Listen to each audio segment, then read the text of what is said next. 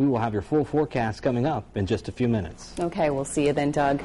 A Clyde woman could spend the next 40 years behind bars after being convicted today in a home invasion and burglary that resulted in murder. Erica Rowe was found guilty today in the death of 80-year-old Frank Rios. The victim's daughter says she's pleased with the outcome, but the case isn't over. Sharia Davis is live to explain where the investigation stands.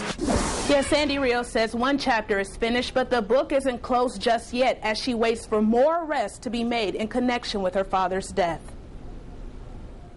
God, I hope there's an end to this soon. It's frustrating. It's very frustrating. Sandy Rios says this case isn't about vengeance, it's about justice. Today she was there when Erica Rowe was convicted of complicity to not only murder but aggravated robbery, burglary, and felonious assault. Although she's facing 43 years to life in prison, Sandy hopes she never gets out. It would be my fondest wish to see her get life in prison without the possibility of parole.